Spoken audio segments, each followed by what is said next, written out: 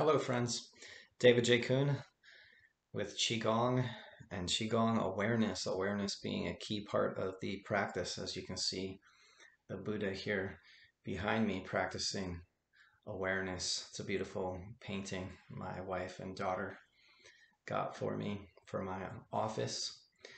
So I've had a lot of people asking me. I've been traveling and teaching over the last 7 years in a somewhat concentrated fashion, and then we've been teaching seminars primarily to acupuncturists and massage therapists for CEUs, but we also get a fair number of lay people coming into the programs, especially if I have taught Qigong in a particular area of town and so on. And really, in the practices of Qigong that I teach, I incorporate the various forms of meditation that I've learned, the various forms of mindfulness practice and awareness practice. I've studied a lot of different martial arts as well, at least seven, have three different black belts and working on another one, and so on and so forth. Um, but a lot of people have been asking me recently, specifically, to speak to this idea of awakening energy, or awakening consciousness, or the awakening that's happening on the planet, this kind of idea. And although that might sound kind of foo-foo in my Brazilian Jiu-Jitsu class, there's probably not too many people open to that kind of conversation. I actually have come from both sides of the fence, trained very much like a Buddhist monk or a Shaolin monk in many ways for many years of my life, almost 40. And even though I live in the world and I don't live in a temple, I've been in and out of many temples, in and out of many different disciplines, and spending many years and many hours at a time training these different kinds of things.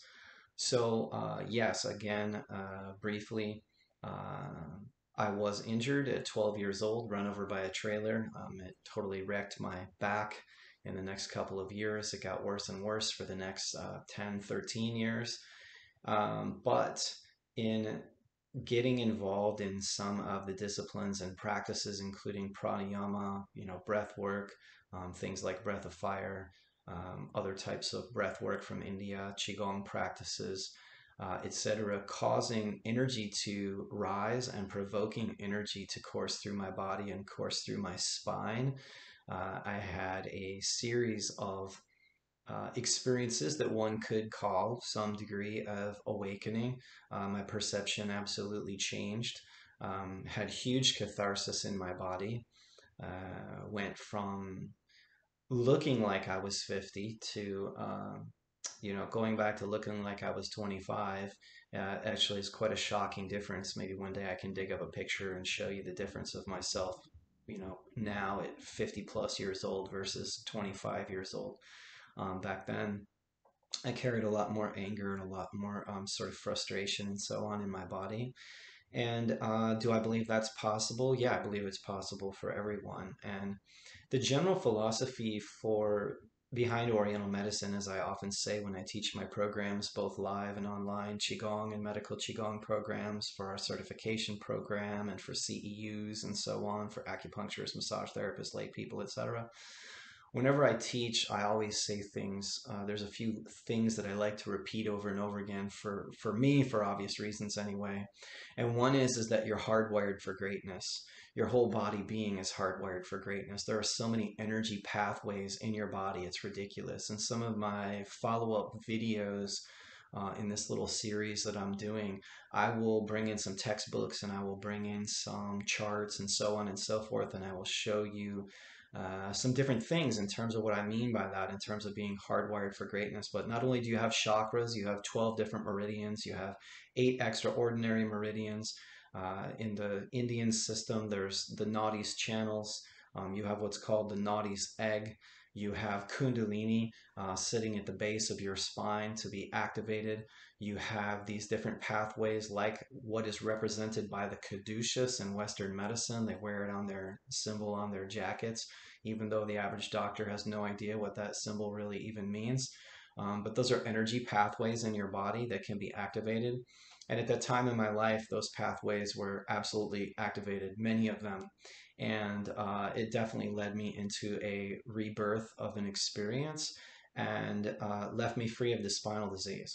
It didn't all happen in one day. I'm not even exactly sure where it happened, but I was so used to going and getting x-rays and having these doomsday prophecies from my physicians about how bad my spine looked and how I was going to be paralyzed and so on. And my short version of the story is that all just went away. And what also went away was my perception change, the way in which I saw other people, the way in which I felt about other people.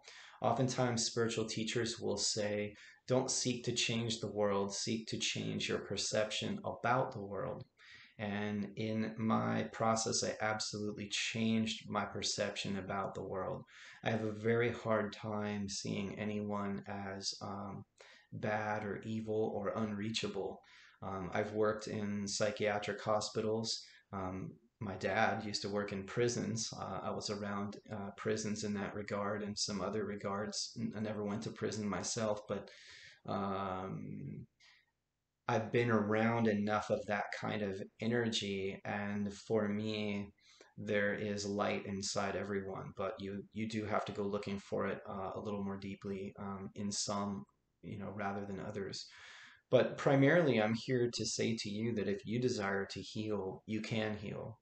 I'm also here to teach you, and again, in this little series that I'm doing, I will begin to instruct you and teach you how it is that I teach my clients and my students, and how I've done that over the last 30 years, because I've been in practice for quite some number of years. I mean, it depends on which exact practice you're talking about, but we're talking 30 to almost 40 years of helping other people in all of these, using different types of disciplines and mindsets and attitudes and healing practices and so on to change and to cathart and to heal and to leave behind their past and to adventure into a new possible and probable now. Uh, you know, and so, again, is it possible? Yes, we have many students who've done it, many of which you can see the testimonials in my book, Qigong for Beginners, Your Path to Greater Health and Vitality. You can see the testimonials filling the front of the book from medical doctors, acupuncturists, physical therapists, etc.,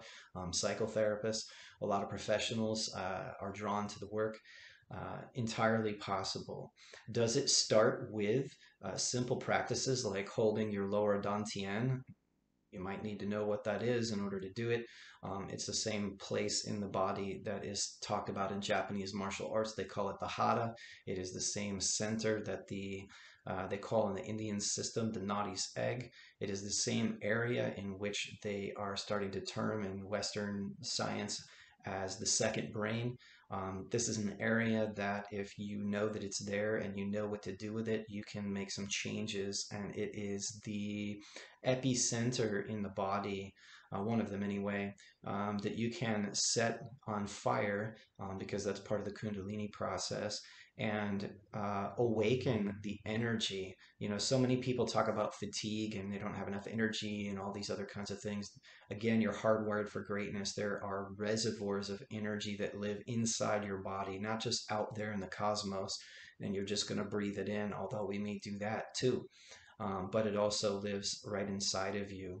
So if you are looking to know more details about how it is that you are hardwired for greatness, first of all, maybe go to my website, which is Qigong Awareness.com, and maybe pick up the book, maybe watch a few videos on the YouTube channel, and stay tuned, because we're going to get into some exercises that are going to cover multiple levels of body, mind, spirit, because in my opinion and in my experience, you cannot just heal yourself via the psychology alone. You cannot just heal yourself through the biology alone. Typically, if somebody has a multitude of things going on, it's going to take a multitude of approaches to really radically and profoundly change your life. But is it possible? Heck yeah, it's possible.